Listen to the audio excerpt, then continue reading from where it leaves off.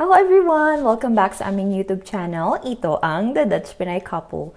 So para sa video na ito, isi-share ko sa inyo kung ano bang mga documents ang pwede mong isubmit kapag hinanapan ka ng proof of rootedness sa iyong visa application. So kung ikaw ay interesado, please keep on watching!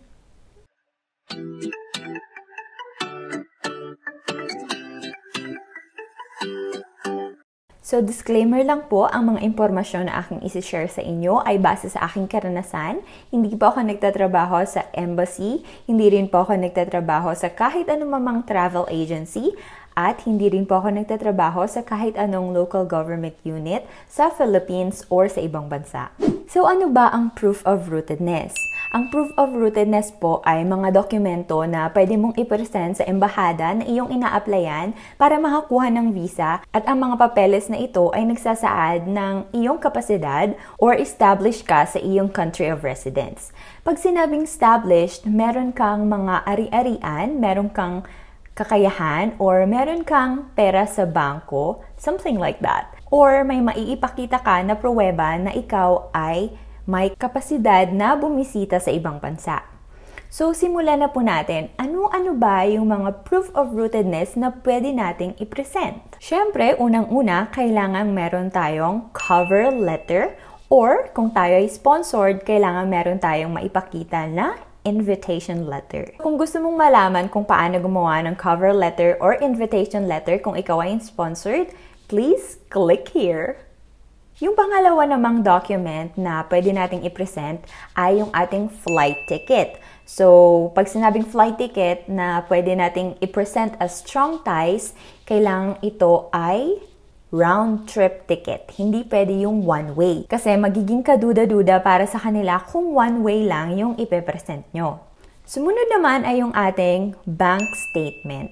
Maraming nagtatanong na kapag sponsored ba, kailangan pa ng bank statement ng nag-a-apply. Ang sagot, oo. Kung meron kang maiipakita sa embassy or sa consul na bank statement, yes, malaking check, pwede mong isama ito sa iyong mga documents. Pero kung wala naman, ang bank statement ng iyong sponsor ay okay na. Kung meron kang ari-arian sa iyong home country, halimbawa sa atin, sa Pilipinas, pwede mong isama ang Certificate of Ownership na meron ka.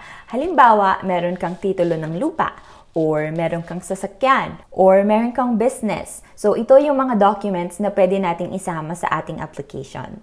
Sunod naman, pwede rin nating isama ang ating bills or utility expenses na nakapangalan sa atin.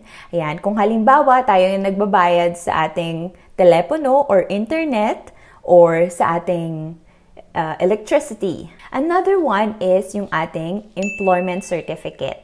Yan, kung tayo ay nagtatrabaho sa isang kumpanya, pwede tayong makahingi sa kanila ng employment certificate. Siyempre, kailangan natin yung samahan ng vacation leave at bibigyan din nila tayo ng certificate para doon. So again, employment certificate plus vacation leave. Another document is yung salary slip. Siyempre, kapag meron tayong employment certificate, automatic na meron dapat tayong salary slip. So, mas maganda kung maipakita natin yung 3 buwan nating salary slip kasama nung employment certificate natin. Kung meron namang dumedepende sa'yo, pwede kang magsama ng papeles na nagpapatunay na sinasuportahan mo sila. For example, meron kang anak, pwede kang magsama ng kanilang birth certificate, school registration, or kung meron naman ikaw na magulang na sinusuportahan, pwede mo siyang isama doon sa iyong cover letter. Kung ikaw naman ay nangungupahan sa isang bahay or apartment, pwede mong isama yung iyong leasing contract na nakapangalan sa'yo, at ito ay nagpapatunay na responsibility mo yung bahay. So, hindi ka pwedeng magtagal sa ibang bansa at siguradong babalik ka dun sa iyong home country. Ito naman yung malimit na nakakalimutan ng ilan. So, yung previous stamps or previous visa na na-acquire na nila sa previous travels nila. So, ito ay isa rin na proof of rootedness dahil makikita ng embassy or makikita ng immigration at makikita rin ng consul na nagpapabalik-balik ka sa iyong bansa at legal ka na nag-stay sa ibang bansa. Okay, so doon naman tayo sa situation kung ikaw ay sponsored. Ano ba ang mga documents na kailangan mong ihanda? Siyempre, kailangan yung ID ng iyong sponsor. So, ano ba yung mga pwede niyang isubmit? Unang-una, yung kanyang passport. Sumunod doon, kailangan mo ring isama yung iyong sponsor's Certificate of Employment. At kasama rin ito, kailangan yung at least 3 months na salary slip niya. Kung ang iyong sponsor naman ay may sariling kumpanya, so pwede niyang isama yung certificate of his business sa iyong application. So, yun yung mga documents na pwede mong ihanda para sa proof of rootedness. Marami pang ibang mga documents na pwede dito sa category na ito. Pero ito lang muna yung isi-share ko sa inyo. So, kung meron kayong katanungan tungkol sa visa application, huwag kayong mag-atubili na mag-iwan ng komento sa aming comment section at susubukan namin na sagutin ang mga ito, kung hindi ngayon, bukas, or sa ibang araw. So maraming salamat po. Thank you everyone for watching. I hope you enjoyed the video and success sa inyong visa application. Maraming salamat po sa mga nanonood sa aming vlog. Maraming salamat sa mga nag-iiwan ng komento, sa mga nag-subscribe, at sa mga nag-thumbs up. So maraming salamat po sa mga nag-iwan ng comments sa aming previous vlog.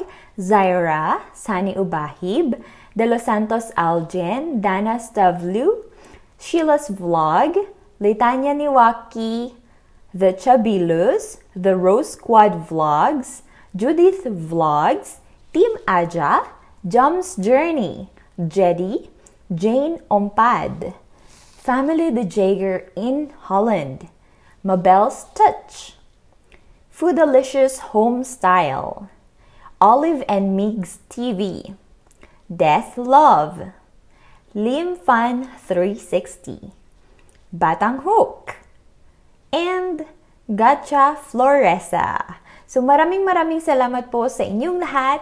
See you on our next vlog. Please give us a like, subscribe to our channel if you haven't, click the bell button so you'll get notified on our next adventure. And please don't forget to share love always. Bye!